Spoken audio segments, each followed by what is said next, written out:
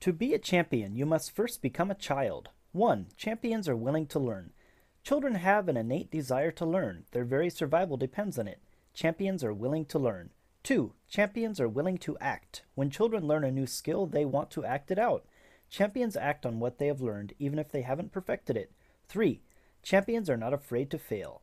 Like a child who picks itself up every time it falls, champions are not afraid to fail. They have the resilience to pick themselves up and keep trying.